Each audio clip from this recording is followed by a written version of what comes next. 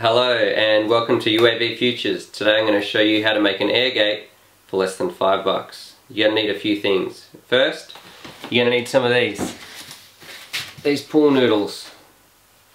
This one cost me about $3, and make sure you get the ones with the hole in the end. Next, you're going to need like an old broom handle or a bit of pipe or just something you can cut up into sort of a small thing like this.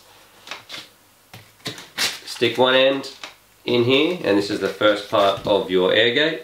Then you're going to need something to hold it to the ground, so like an old gym weight works well, or if you don't have those, just a bit of timber. You can drill a hole in there, and then what you need to do, stick it in, and there's your air gate. If you want a bit of a bigger air gate than this, you can join two together.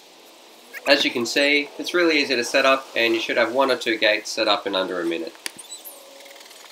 They're a great way to make your flying locations just a little bit more interesting and a little bit more challenging. They're probably not as good as the official gates that people use, but for under $5 you really can't complain. They're a great way to mark the course out too. I found two noodles to be joined together the perfect size. You can do it with one, it's just a lot more challenging. Even two noodles joined together can be challenging. This is my first ever video, so I'd love to know what you guys think, or if you've got any feedback. For more things FPV related, please subscribe.